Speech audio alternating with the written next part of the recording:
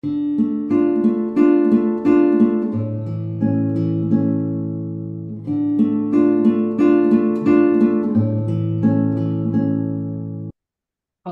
and welcome to this week's Exploring John's Gospel. This week we look at the crucifixion of Jesus. In fact, the last trial, so the trial in front of Pilate, and then, of course, the crucifixion itself. So effectively, the first 27 verses of chapter 19. Let's listen to it together. Then Pilate took Jesus and had him flogged. The soldiers twisted together a crown of thorns and put it on his head. They clothed him in a purple robe and went up to him again and again, saying, "Hail, King of the Jews!" And they slapped him in the face. Once more Pilate came out and said to the Jews gathered there, "Look, I am bringing him out to you to let you know that I can find no basis for a charge against him." When Jesus came out wearing the crown of thorns and the purple robe, Pilate said to them, "Here is the man." As soon as the chief priests and their officials saw him, they shouted, "Crucify! Crucify!" But Pilate answered, "You take him and crucify him. As for me, I find no basis for a charge against him."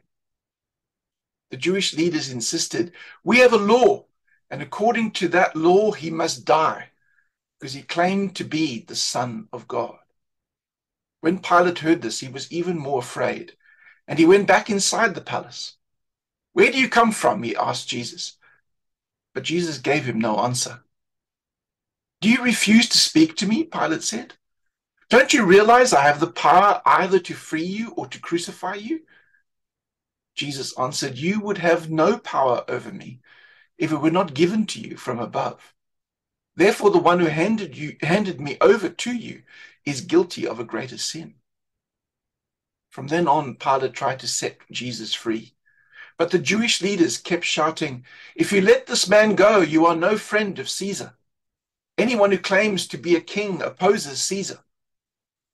When Pilate heard this, he brought Jesus out and sat down on the judge's seat at a place known as the Stone Pavement, which in Aramaic is Gabbatha. It was the day of preparation of the Passover. It was about noon. "Here is your king," Pilate said to the Jews. But they replied, take him away, crucify him." "Shall I crucify your king?" Pilate asked. "We have no king but Caesar," the chief priest answered. Finally, Pilate handed him over to them to be crucified. So the soldiers took charge of Jesus. Carrying his own cross, he went out to the place of the skull, which in Aramaic is called Golgotha. There they crucified him, and with him two others, one on each side, and Jesus in the middle. Pilate had a notice prepared and fastened to the cross. It read, "Jesus of Nazareth, the King of the Jews." Many of the Jews read this sign, for the place where Jesus was crucified was near the city, and the sign was written in Aramaic, Latin, and Greek. The chief priests of the Jews protested to Pilate, "Do not write the King of the Jews, but that this man claimed to be the King of the Jews." Pilate answered, "What I have written, I have written." When the soldiers crucified Jesus, they took his clothes, dividing them into 4 shares, one for each of them, with the undergarment remaining. This garment was seamless, woven in one piece from top to bottom. "Let's not tear it," they said to one another. "Let's decide by lot who will get it." This happened that the scripture might be fulfilled that said, "They divided my clothes among them and cast lots for my garment." So this is what the soldiers did. Near the cross of Jesus stood his mother's sister, Mary, the wife of Clopas, and Mary Magdalene. When Jesus saw his mother there, and the disciple whom he loved standing nearby, he said to her, "Woman, here is your son," and to the disciple, "Here is your mother." From that time on, the disciple took her into his home. These 27 verses show us the story of the trial in front of Pilate And then, of course, also the crucifixion itself. We're going to complete the story of the crucifixion next week. But as we look at this passage, what I'd like us to do is to just read through it, think about it again, and then share and discuss what your first impressions are of the story.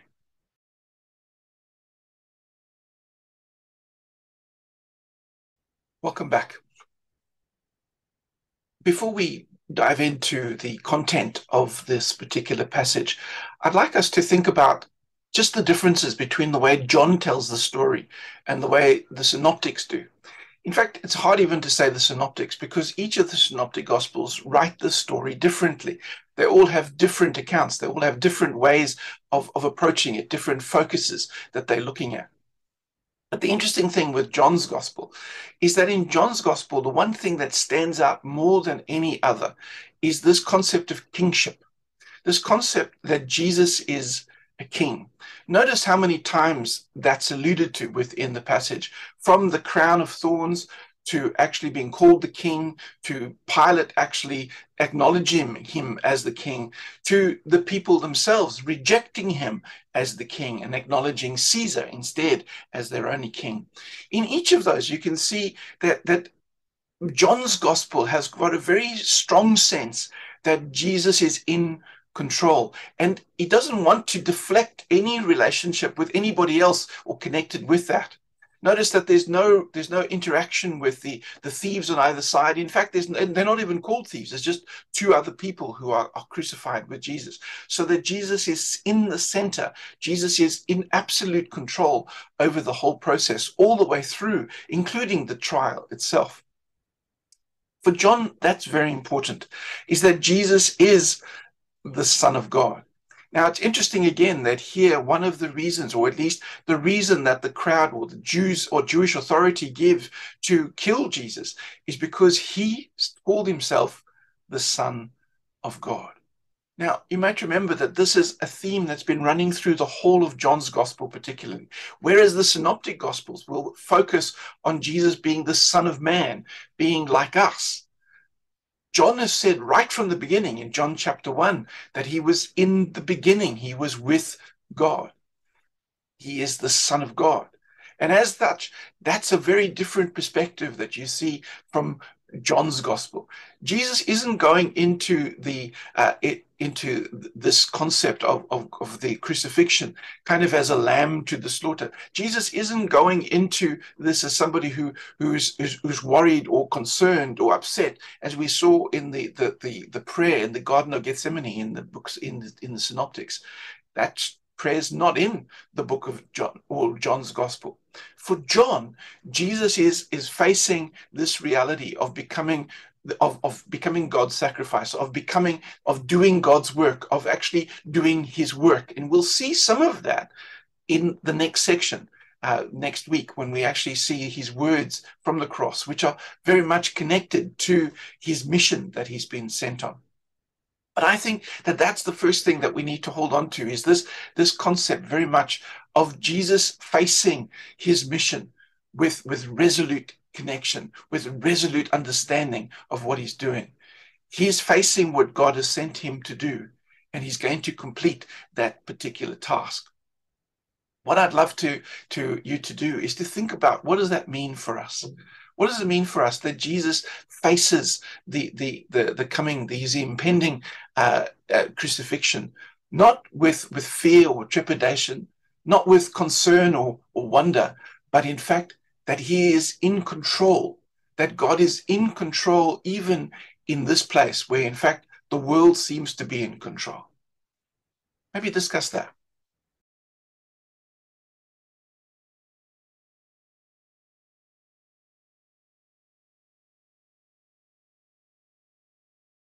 Welcome back. We're going to be looking at the symbols and some of the concepts that are in with those symbols. And the first one is two words that are in Hebrew or Aramaic, depending on exactly how you see the language and the progress of the language. But it's the two words for, the one is called Gabbatha, which is, of course, the place where Jesus is on trial in front of Pilate. And then the other is Golgotha, which is the place of the skull. Both of them are symbols. The first one, and notice that John introduces both of them with the words, in the Aramaic it is. Now, it's interesting that particularly with Gabbatha, is that Gabbatha is actually not a translation of the Greek word, which is actually just before that, which is the stone pavement or the lithostratos, the stone pavement that's there. In fact, the word Gabbatha actually means an elevated space. So it's almost in a sense that this was a known place. This was a known location within Jerusalem. And I think for me, that's where the symbols of both of these words, Gabbatha and Golgotha, actually make a connection. Not so much in terms of what they symbolize, although that's still there, but the fact that they locate the crucifixion very carefully. Is that there's a sense in which the Gabbatha was the stone pavement, was kind of almost the place where Pilate would make his pronouncements from. It would be the place of Pilate's power. And so he makes a statement of power there. Golgotha being the place of the skull, again, we're not sure what that means. Does it mean that there was a place where people were often put to death? Was it a place where, and so therefore the skull was kind of connected to death? Was it a place that actually looked like a skull? Was there a hill that actually had maybe, kind of a framework that looked like a skull? Either way, the reality of it is that when we look at those two places, they place them in terms of their location. And they are a location of earthly power. And I think that's, for me, the symbol that's here, is that what John's doing is actually placing this concept in a location of earthly power, both in Pilate and then in the crucifixion itself. But Jesus is actually going to overcome that earthly power with a heavenly power, with God's power.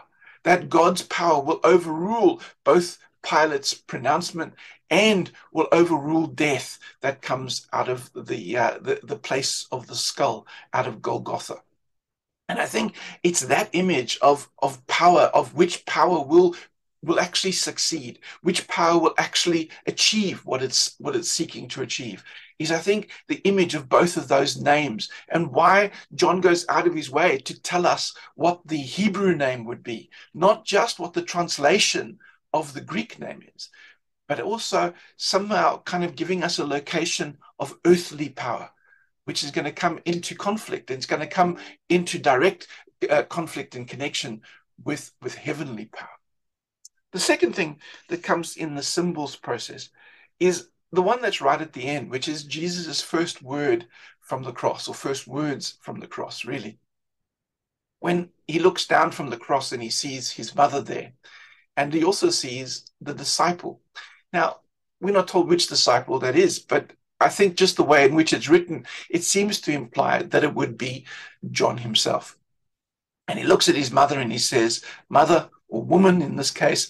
And notice that when he says woman, he's not using that in a pejorative sense, but rather just in a sense of a title, that she is the woman. Here is your son, and then son, here is your mother. And then such a wonderful word after that, it says the disciple took her into his home from that point onwards. Now, we need to work out how do we understand that passage or that symbol that's coming in there, because I think that this is more symbolic than reality. I don't think that necessarily John took Mary into his home and for that point onwards. If in fact we look at the other Gospels, we realize that Mary, of course, had other sons. In fact, even in terms of the writing of the New Testament, we believe that two of the books of the New Testament, both Jude and James, were actually written by brothers of Jesus. So if that's the case, then Mary had at least somebody to look after her already. In a sense, though, what I think this is almost wanting to do is to give us a symbol of church, of the church, where here the woman is a kind of a symbol of the church that needs to be looked after, needs to be connected to. And John becomes a symbol of Jesus's own continuing presence and relationship with the church. That in fact, that the church will be looked after, that the church will be cared for, that the church will be nurtured in the time ahead.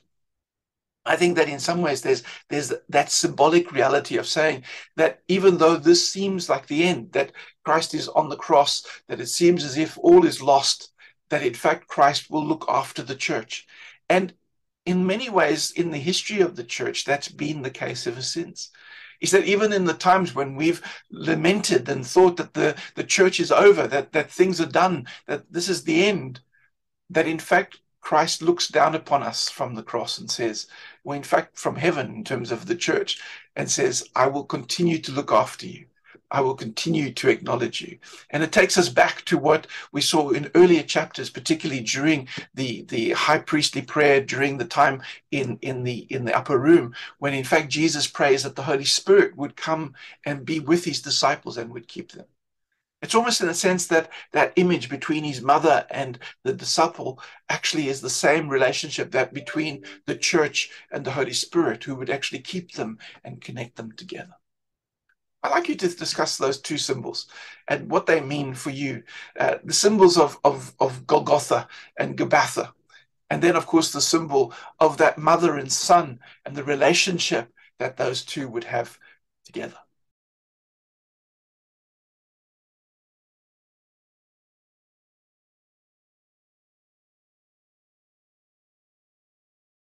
Welcome back. We're going to dive a little deeper into two images or two concepts that come into this process. And I think they're two interesting ones from the way in which John writes the story. The first one is the sign above Jesus' head on the cross. Now, you may be aware that, in fact, when people were crucified in the Roman era, what they would do is they would write their crime up on that piece of paper or on that parchment or whatever it was, and they would then nail it to the cross above their head so that anybody walking past would immediately be able to know that what their crime was. Maybe they were a runaway slave, or they had stolen something, or they had killed somebody, that murderer or whatever would then be written above their head. The interesting thing is that what's written above Jesus' head is not his crime, at least not as far as Caesar was concerned. The crime that he had was to call himself the Son of God. Yet what Caesar writes above his head is Jesus of Nazareth, King of the Jews. And it's interesting with that what he writes there, in fact, is not so much his crime, but his claim. The other interesting thing is that it's only in John's gospel that we hear that sign written above his head is written in three languages. It's written in Aramaic, it's written in Latin, and it's written in Greek, which essentially meant that everybody in the Roman world would have been able to read it. In fact, what you can imagine that it is, it's really that it's almost Pilate's acknowledgement and of belief in Jesus. That as much as he's allowed him to be crucified, what he's actually saying is, I think that he is the King of the Jews. I think that he is that position. And in fact, when he gets confronted by it, that's what he says as well. And we'll talk about that later on in the session. I think that when we look at that story of what is written above there, Jesus of Nazareth, King of the Jews. As I said earlier, that concept of kingship really comes out in this passage, that he is the king. And as you would have seen in the passage, Caesar wanted him to be let free. Caesar actually thought of him as maybe the king. He might be the King of the Jews. He might actually have that position. If we look at that sign, not as Jesus' crime, but as Jesus' claim, what does that claim mean for us? The second image, or the second concept there, is the casting of lots. Now, you'll notice that one of the things that Jesus doesn't say from the cross is, Eli, Eli, lema sabachthani, or my God, why have you forsaken me? Now, of course, that line comes from Psalm 22. But interestingly, what we do see is a quote from Psalm 22. And this time it's not about the forsakenness, but the sharing, or the dividing up of his clothing. And so they divide up his clothing, but then his undergarment. The undergarment is one woven fabric, and so therefore they, instead of tearing it apart, they decide that they would cast lots for it. And that brings to mind the fulfillment of the scripture in Psalm 22. Now I find that really interesting, because it's almost in the sense that John didn't want to use Psalm 22 verses 1, but he uses another one to again bring that sense of how horrible it was in terms of the cross, that in fact they would actually be casting lots for his clothing. But then comes this single undergarment and this single unity of this undergarment. Now, it's interesting, the early church, the church fathers believe that undergarment symbolized the community of Christ. That the community of Christ was symbolized by that undergarment, which was held together, which had a unity within Christ. And that even at his death, the church wouldn't be split apart, wouldn't be torn apart, but would continue to be together as one community in Christ. In some ways, some might think that that's a bit of a fanciful kind of image or interpretation of that concept. But for me, when I look at that passage, that it's more about the fulfillment of Psalm 22. It's more about saying that even though when everything is wrong, when everything goes wrong, when everything seems to be going wrong, that we can actually know that Christ is still with us. That in fact, there was a sense of acknowledgement that this was going to happen, that there would be trials, that there would be troubles, but in fact we would be able to deal with them and overcome them. I'd like you to think about those two images as we go deeper. What does it mean for Christ to be our King? And what does it mean for us that in fact we may be held in unity with him even when things are at their worst?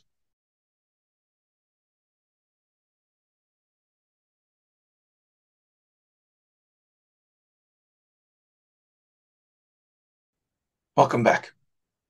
We're going to finish this session by looking at just an application for this. And it's an application of this story for us in terms of Pilate's words. When Pilate had written the caption above Jesus's head, the Jewish authorities come to him and say, he's not the king of the Jews. He claimed to be the king of the Jews. And Pilate responds by saying, what is written is written. What I have written, I have written. And it's interesting, it's in a different tense in the Greek. In the Greek, it's in a tense called the pluperfect.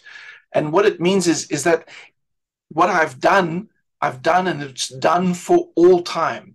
It applies for always.